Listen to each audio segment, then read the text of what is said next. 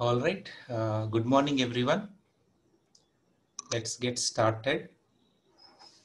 So today we will conclude our discussion on the theory of parsing.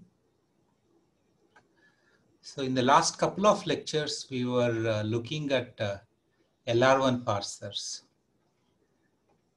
And today we will see an example of how we can specify the grammar specification, how we can write a grammar specification which can be supplied to an LR1 parser generator such as the tool Bison. For the project, you are using the Antler parser generator. Antler is a bottom-up, top-down parser generator. Yeah. So for the project, you are using Antler, and it's a top-down parser generator. Top-down parser generator. And today, in today's class, we will see how we can specify the grammar which can be supplied to an LR1 parser generator such as Bison. We will work with a very simple expression grammar. So the program that we are going to see today, what it does is it reads an expression and it generates that, prints that expression in the postfix form. Let's see, let's see what the program does first, and then we will see. So here is the program, and we'll do remove calc. I'm doing a make, and the executable gets generated in in an executable file called calc. One thing I would like you to note here is, you see that there is a warning here that there are 5 shift reduce conflicts. So some of these, what Bison does is when there is a shift reduce conflict, by default it takes the shift action, and or rather Bison generates a parser which by default lean towards shift action. So when you when you compile your grammar specification using the Bison parser generator, you have to go and see what these shift reduce conflicts are by looking at a file which consists of the whole LR1 automaton. And then Bison will also tell you in this particular state you are getting shift reduce conflict. You have to go and observe that specific shift reduce conflict and see whether it is safe to take shift action as the default.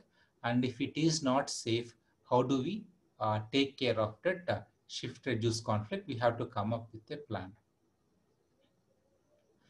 So in this particular grammar, we are all right with these 5 shift reduce conflicts.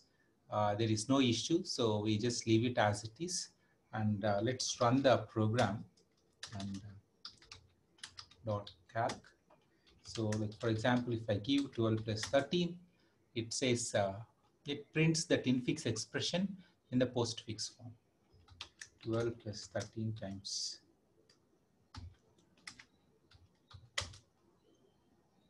So again, this is what is printed is the postfix form of the given input expression in the infix form.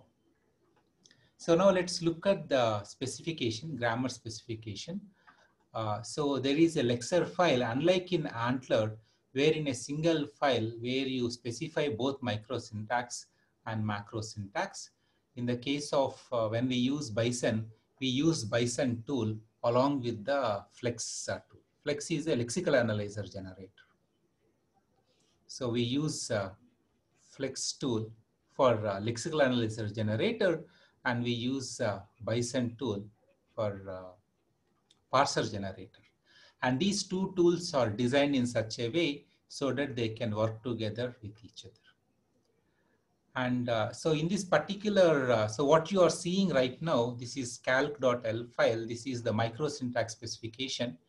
And you can see on line 7, there is a regular expression which identifies integer literals in the input stream. And the token type is an associated token type for integer literal is int underscore literal. And the other token types are, they are essentially punctuation symbols, plus, minus, star, divide operator, ternary operator, left parenthesis, right parenthesis, colon. And then on line 16, you have white space characters. When there are white spaces, you don't do anything, you just consume them. So you can see on each line, you see if you encounter this token, then this is what the corresponding action that is being taken. And so what happens is, this lexical specification, based on this lexical specification, a function called as yylex is automatically generated. And what the parser does is, the parser keeps calling this yylex function again and again, and every time a yylex function is called, the yylex function extracts a token from the input stream and supplies it back or returns it back to the parser. On line 7, you can see the yylex function, along with returning the token type as integer literal, it is also doing something else. It is also doing, there is a side effect for the yylex function when the current token is an integer literal. So whatever the token that is extracted from the input stream, whatever the word that is extracted from the input stream, it is present in the string YY text. So like, for example, if the input in the input string, so if you have something like 12 plus 13, and when yylex is called for the first time, this 12 will be present in this string YY text. And what this A to I, so what we are doing is, when the current token is an integer literal, we are not only telling the parser that the current token is an integer literal, through a side effect, we are putting this, we are converting this YY text, this 12 which is there in the form of text, we are converting it to an integer, and we are keeping it in this global variable called as YYLval, so that the parser, it knows what is the value of the integer literal. So when the parser gets int underscore literal as a token type, it goes and looks at the global variable YYLval to see what is the exact value of that integer literal. So that is what is happening here. And then on line 17, you can see that there is a global variable called line number. We are incrementing the line number, and we are returning the new line character. That is, when you hit a new line character, you increment the line number and return it back to the parser. That is also a valid token. And if you have any characters apart from all these things on line 19, we say they are unrecognized characters, and that's the error that we print on the screen. So this is a lexical specification for our simple expression language. Now let's look at the parser specification. So if you see the parser specification on line 7, you are telling, so line 7, 8, 9, 10, we are specifying all the valid terminal symbols in the language. So int underscore literal, it's a valid terminal symbol or a valid token type.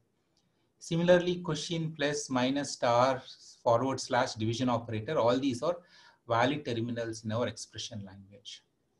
So on line 8, 9, and 10, we are not only telling that these are valid terminals, we are telling them that they are operators and they are left associated.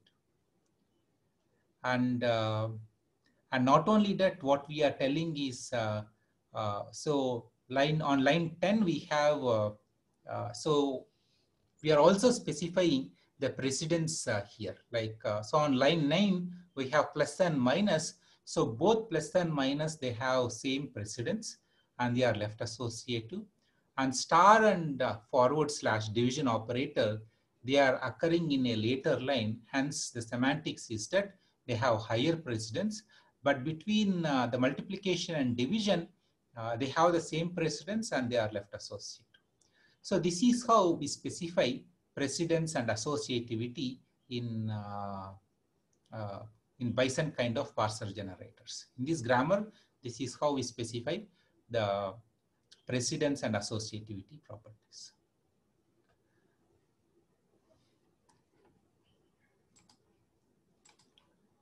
So what is our program? Our program is a sequence of lines.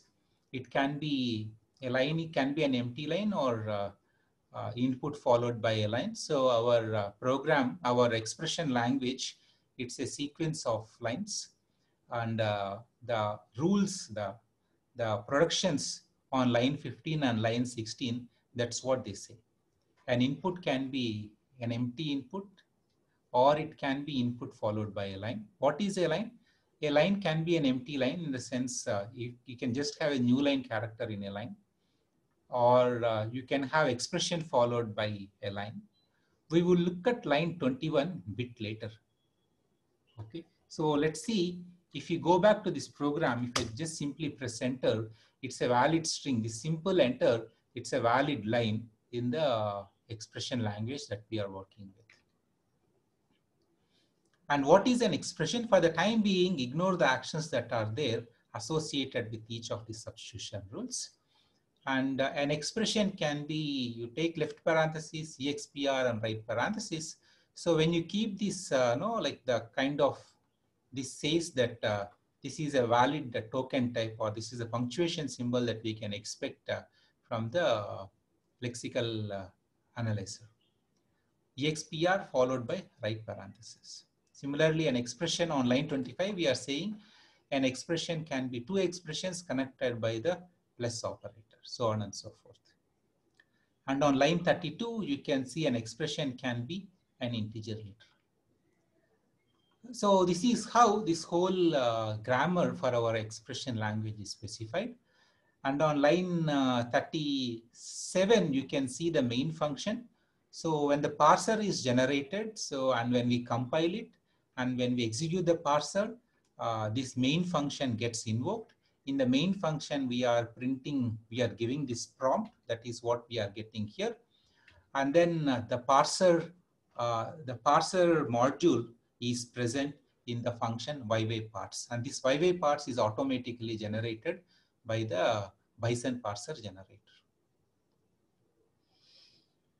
All right.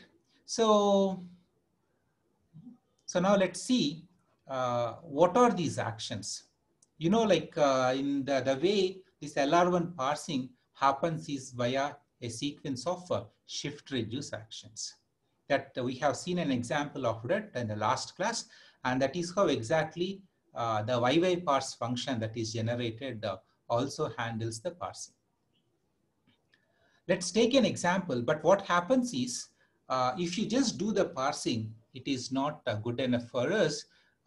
So we not only want to know whether the expression is a valid expression described by the given context-free language, as is, we also want to construct an AST for an expression, so that once we construct an AST for the expression, then we can do multiple passes on the AST to print the expression in postfix form, or evaluate the expression, or print the expression in prefix form, or do a type analysis on the AST. All these things we can do. We have seen how we specify the AST node structure in C a couple of classes back. Just to recall though, you can see this is the structure of the AST node. From line 18 to line 38, this is how the AST node looks like. So there is a field called node type, which tells whether the node is a binary operator or a ternary operator or a simple literal value. And then if the node is a binary operator, this particular structure in this union, the binary node gets active. And this binary node has three fields. One is the operator, which tells whether it is an addition operator, multiplication operator, subtraction operator, so on and so forth.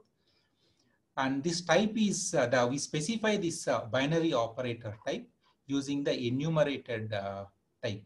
This is, we have an enumerated type on line 13. So this tells us, using this enumerated type, we tell what is the kind of the binary operator node it is. And then it has a left child and a right child. And if it's a ternary operator, it will have three children, and we don't specify what is a ternary operator type because there is only one kind of ternary operator in our expression language. And if it's an integer literal value, again, there is no type for it. It's just we store lit value. And all these three fields, two structures and one literal field, which is of type integer, they are enclosed in a union because only one of the three will become active depending upon what is the node type. And then we have helper functions. So you can see get AST node type. This is one binary AST node binary op. This is a helper function which creates, which takes as parameters two ASTs, left AST tree, right AST tree, and then operator, and it constructs a new binary operator.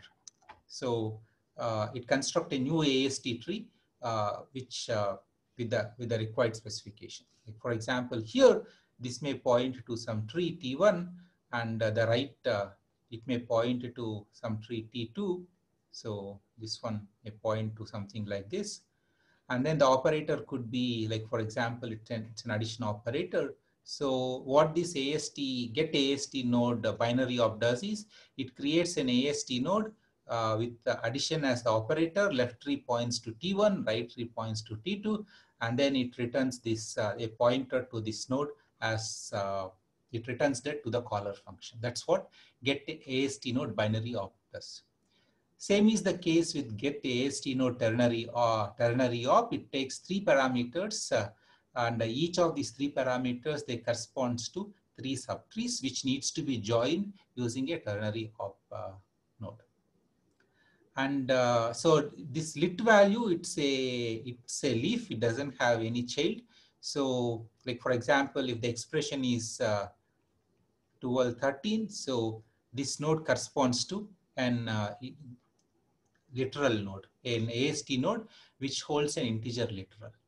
So this corresponds to this. So because of that, it doesn't have any children. So this is the summary.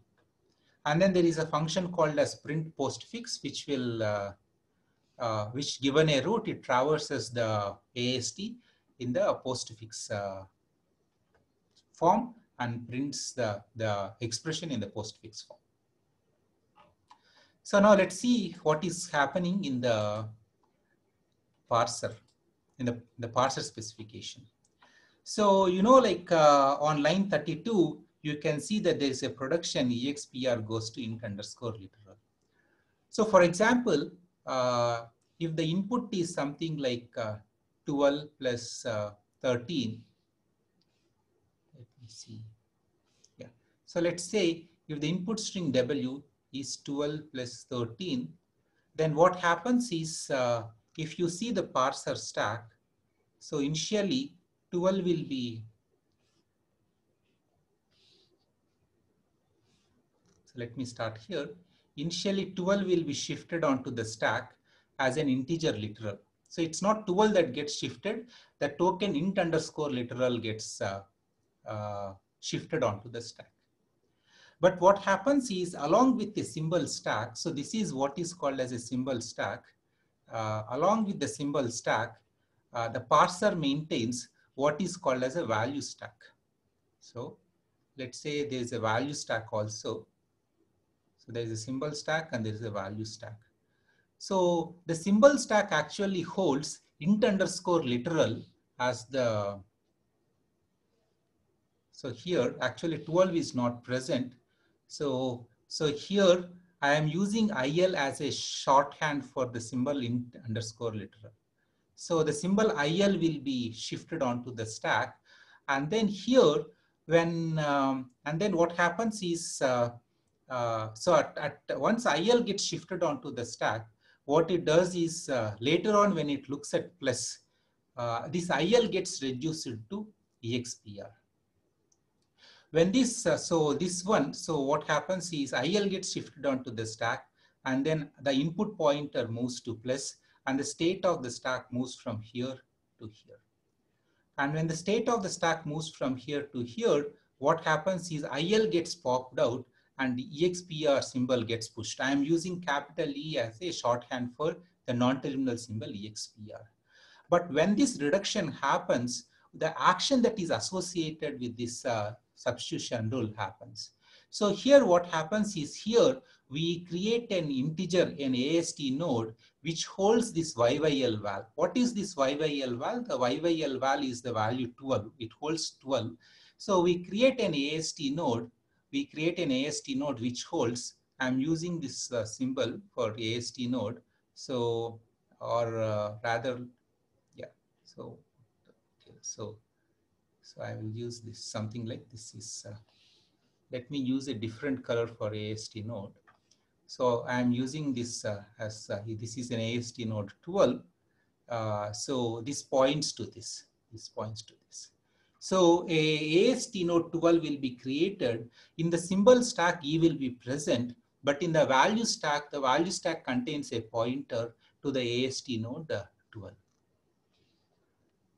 So now again, what happens is after this, the plus symbol gets shifted onto the stack, and then and then after that, 13 gets shifted onto the stack, and actually 13 is not shifted. Integer literal, no, this token IL gets shifted onto the stack, and then now what happens is this IL gets reduced to EXPR. So now what happens is this IL, it gets reduced to EXPR, and the state of the stack will be like this. This is G, this is plus, and this is G. This is the state of the stack. The stack is like this.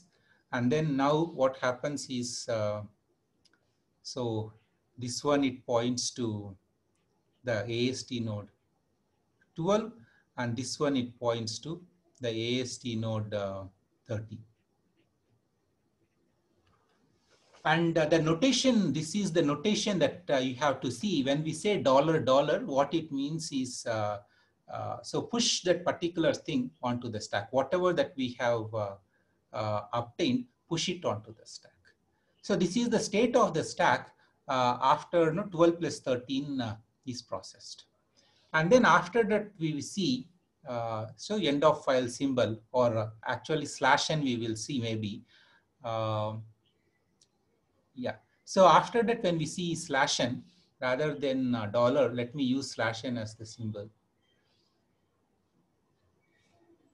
So the parser wants to do a reduction, that is E plus E should be reduced to E.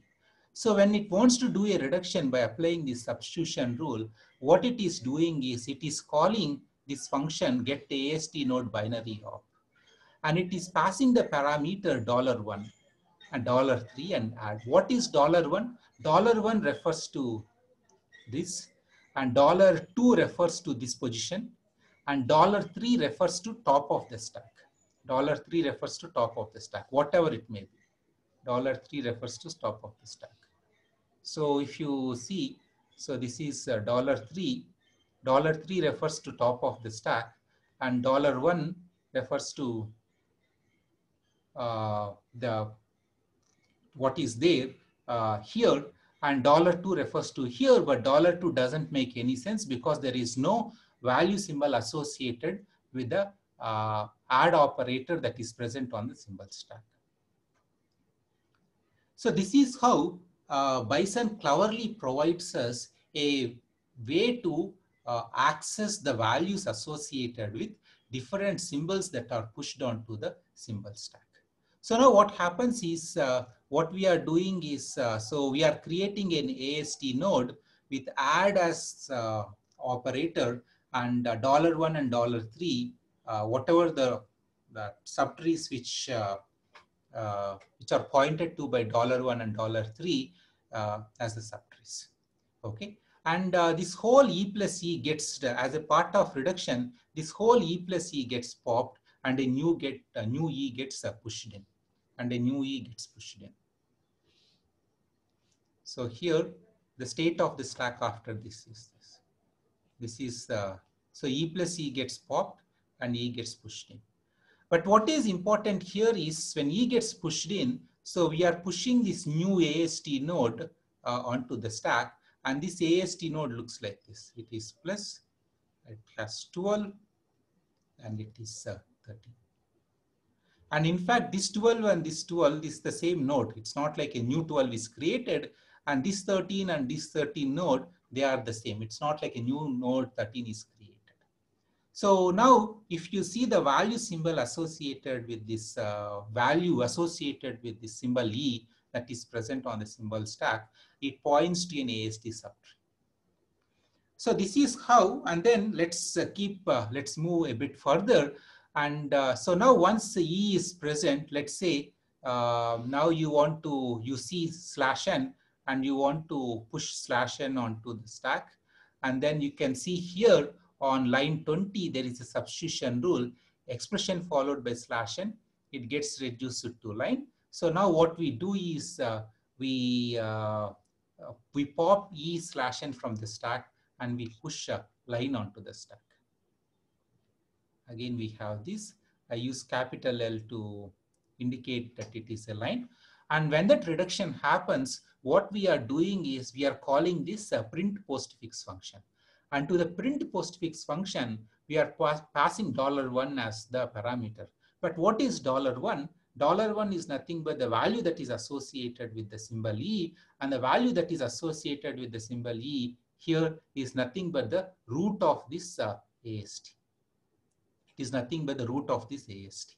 So now what happens is this print postfix function does a post order traversal on the AST tree and prints the expression in the postfix form.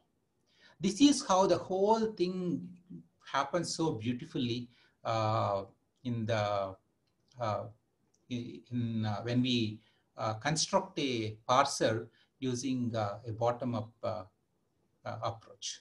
So in Bison, so this is the mechanism provided by the Bison parser generator to see that we can construct an AST as the parsing process proceeds.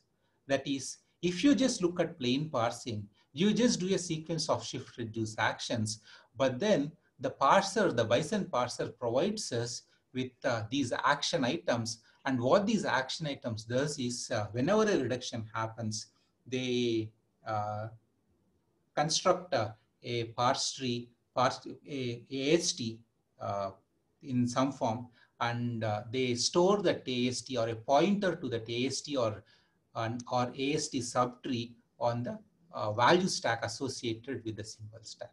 So by the time the whole parsing is over, what we have is we have a handle for the root of the abstract syntax tree. And once we have the handle for the root of the abstract syntax tree, then great, awesome, we can do many things. And that's our whole goal. As a outcome of the parsing process, we want to construct an AST and we want to get a handle to the root of the AST. And this is how the Bison parser generator facilitates the AST construction process. Are there any questions here? I'll take, if there are any questions, I will take now. How many of you are with me here? Do you understand how this whole thing is working?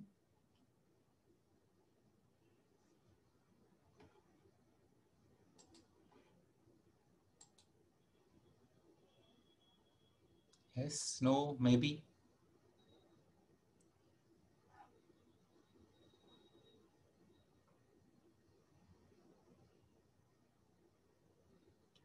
E plus E became E because that is the reduction process, right? There's a substitution rule on line 25 that is, which says that E goes to E plus E. So when the next input symbol is after 12 plus 13, when we see the new line symbol, the parser knows that by looking at the LR1 automaton, that it has to apply a reduction operation, that is reduce E plus E to E.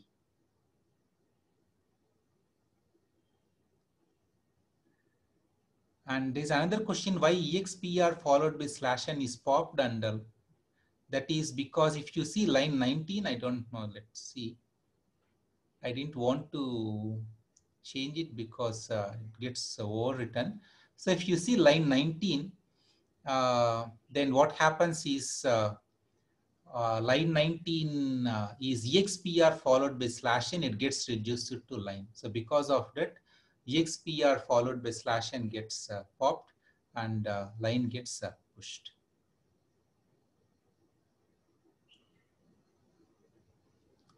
You want E plus E star to be, you want to work. So maybe let me try that. Let's see if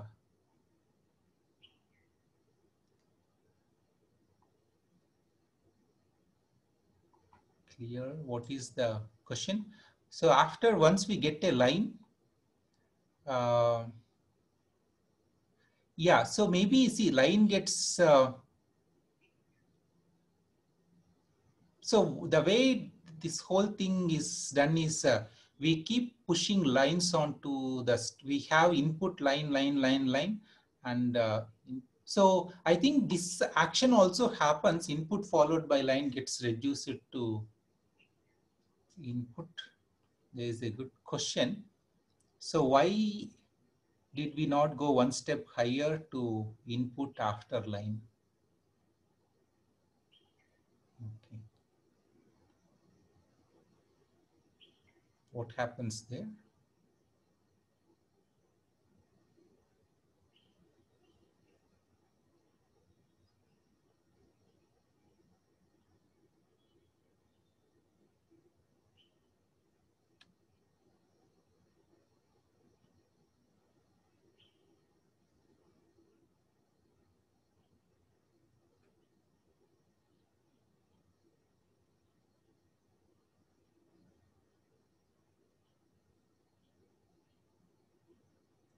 I think if I am right, we have to check Aditya, but if I am right, what happens is maybe input, so this is kind of tricky because substitution rule 15 is empty. So I don't know exactly how it happens, but I'm guessing this, I might be wrong. So I'm using capital I for input. So initially an empty string gets reduced to input, and maybe this line gets pushed, and the stack becomes input line gets reduced to input again. And then you have one, you see one more line, and then again input line gets reduced to input again, so on and so forth. This is what I'm guessing.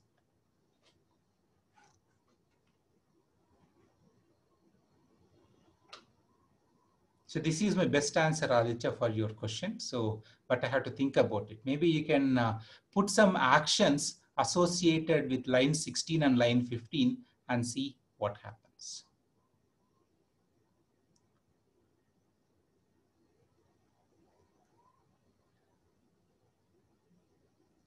So Ananya has this question, what happens if it is E plus E star E? So what happens with E plus E star E is, if I am right, so E plus E, since star has higher precedence, so what happens, this the stack becomes like this, and then if you see the value stack associated with this, okay, let me clear this screen.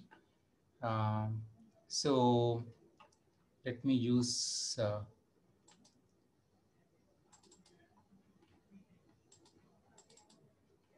yeah. So let's say if something like if it is something like 12 plus 13 times 14, I will not go through the whole thing, but roughly speaking, I think this would this is what will happen. So you will have at some point the state of the stack will be something like this, E plus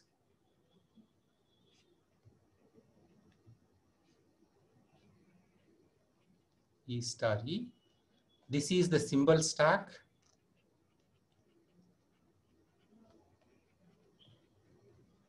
and this is the value stack. And this would be pointing to the AST node 12, and this would be pointing to the AST node 13, and this would be pointing to the AST node 14, and then E star E, it gets reduced, and so E star E gets popped out from the stack, and again an E will be, so this will be the state of the stack, E plus E, and what happens is this still points to 12, but this will point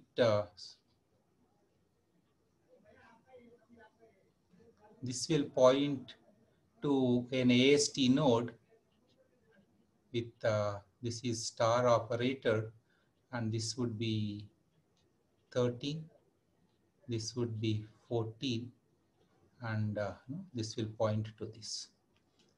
And then in the next step, again, one more reduction happens. And when one more reduction happens, you have E plus E gets popped out, and E will be there. And this will be pointing to an AST node like plus with 12 here and star here, 13 here, 14 here. This is what happens. Does it make sense, Ananya?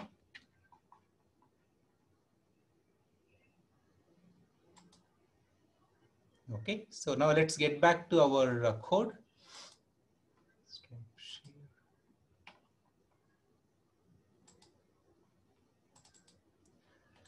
So the next idea is on error handling. So like we have seen in the last class that bottom-up parsers have this viable prefix property. That is, the moment they see a prefix which cannot be extended to a valid string in the language, then immediately the parser says, there is a parsing error. It's a problem. So how do we handle, and it's very bad, right? So when we write a large C program and the first error you see on line 1 or line 2 or line 10, so that's it, the parser says there's an error, and then so the number of times you have to compile in order to just eliminate the syntax errors in your program will be humongous. So it's not the right thing to do. So in a single pass over the program, we want to report as many errors as possible. In order for that to happen, we need to have error recovery procedures in the parser. So doing error recovery in parser generators, it's actually a bit tricky. It is prone to many issues, but Bison provides some facility and they can help you to some extent. But if you want really good error handlers, error recovery mechanisms, and error reporting mechanisms, error recovery and reporting. If you want good error recovery and error reporting mechanisms, maybe you may need to write a hand-coded parser. So let's see here on, the way one particular approach which Bison provides for error recovery is by providing a special token called as error. So when you are in a particular state and when you see a look ahead symbol, and when you look at that look ahead symbol, you can neither take a shift action nor a reduce action, then that means you are in trouble. So you are in a particular state, and let's say, like we maintain a parsing stack, right? On the top of the stack, you have a state I, and that means, so the LR1 right now, we are in state I of the LR1 automaton, and we have looked at the parser, checked the current look ahead symbol, and so after checking the current look ahead symbol, so it doesn't know whether to do shift action or reduce action. Then that means it's a parsing error. And the way the Bison parser helps us to recover from such a state is it permits us to add certain error productions. An example of an error production is like this. So on line 21, we have an error production.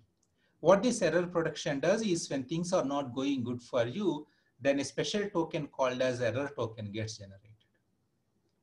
And when the error token gets generated, what happens is, the state on the stack, it gets emptied out. So what the parser does is it pops out I from the stack, and until it exposes a state which can do something on looking at the current error token.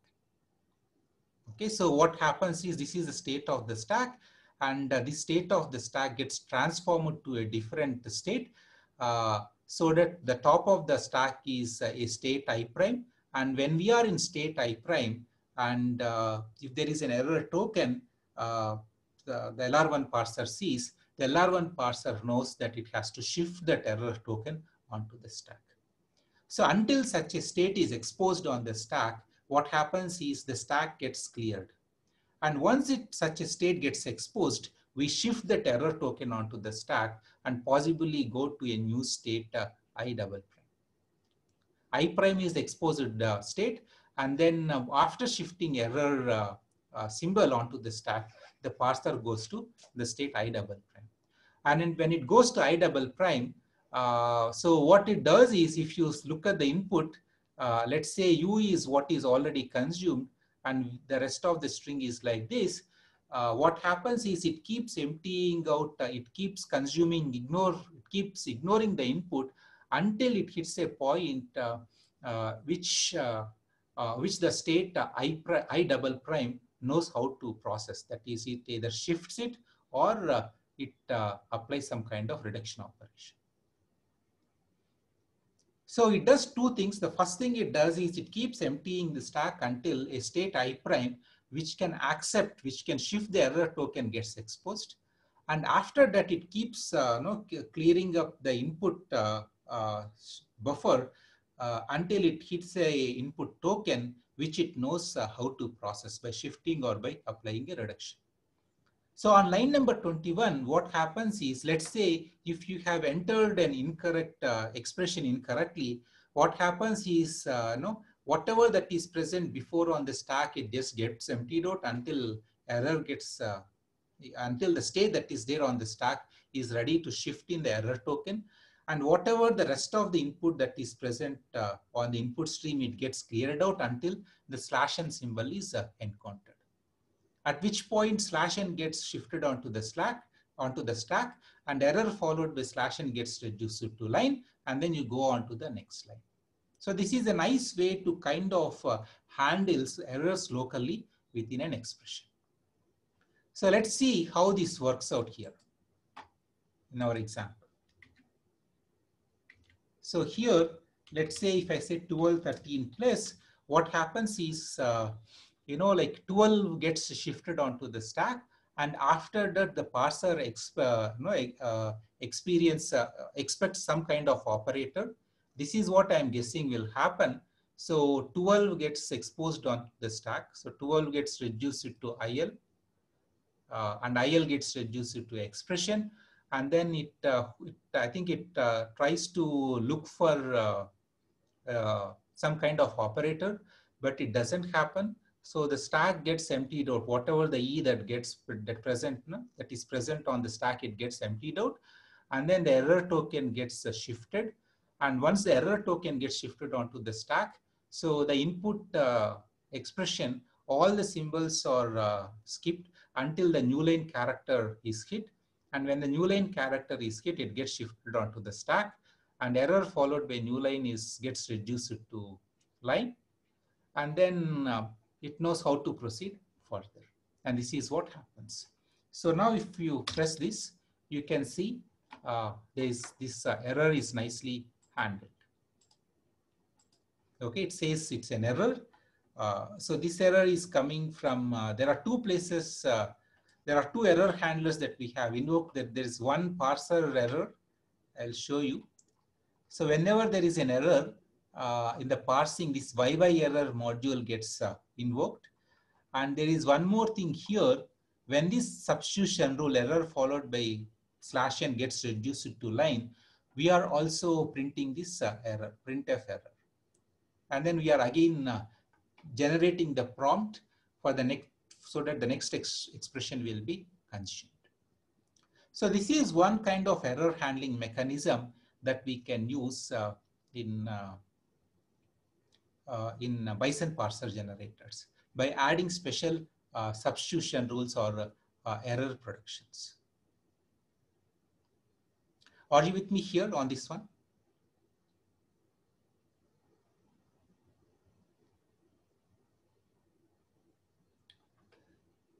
All right. So let's see. So to conclude the discussion, so while designing your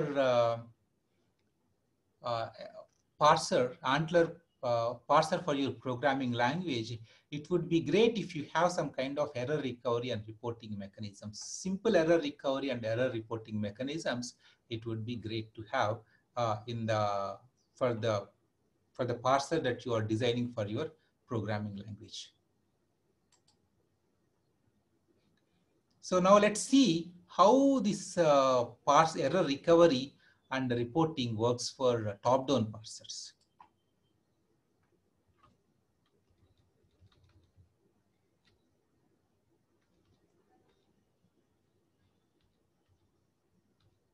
Yeah. So if you see, again, it's not very easy, this error recovery, and if you take a parser generator approach, because even if you generate even if you write a top-down parser, but if you use a parser generator approach, whatever the error recovery mechanism that you have to provide using the framework that is provided by the parser generator. But if you hand code the whole parser, then everything is under your control. So in the case of LL1 parsing, like for example, if the current non-terminal symbol to expand is E prime, and if the next symbol is, and if the current look ahead symbol is star, then that means there is a problem because there is no action that you can take.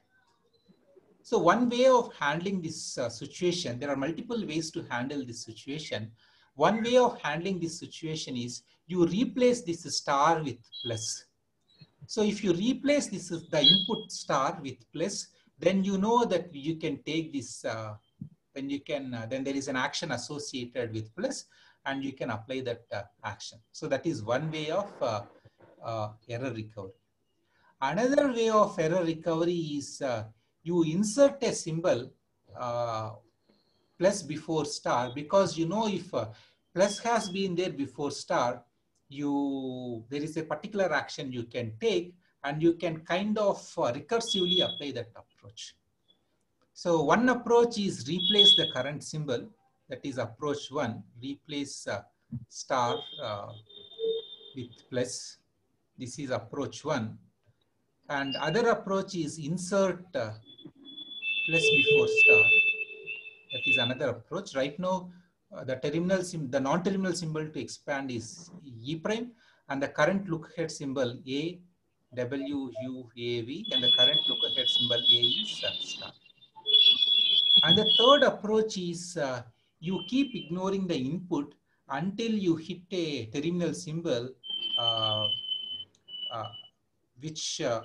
and when you hit that particular terminal symbol, you know what to do. Like for example, you ignore star, and after that possibly you may see plus, and if you see plus, you know what to do. That is, you apply the substitution. Or no, if you ignore star, the next of the, and then some symbols in the input, you may hit a right parenthesis, and you know how to use the, and if it's a right parenthesis, you know that you can apply this epsilon symbol. So the third approach is ignore input symbols until you hit a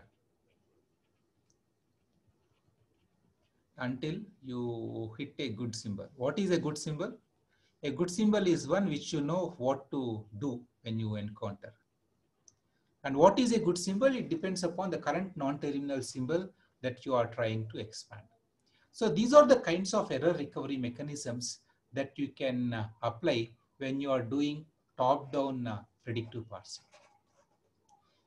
But error recovery in parser generators, error reporting and error recovery in parser generators, be it bottom up or top down, it is a bit tricky, because whatever that you have to do, you have to do it in the framework provided by these parser generators.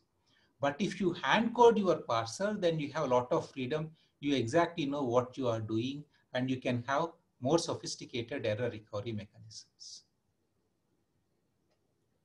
But this topic is talked the least, but it is the most important when you are designing production quality compilers, like be it GCC, LLVM, whatever the compilers that you design, the quality of errors that you generate is extremely important. But you are working with some kind of in a project where a small group of people use that tool and who are experts in that space, then possibly, you may not take the pain to write a hand-coded parser, because it's a lot of effort, because only 10 people are using unless they are paying a lot of money.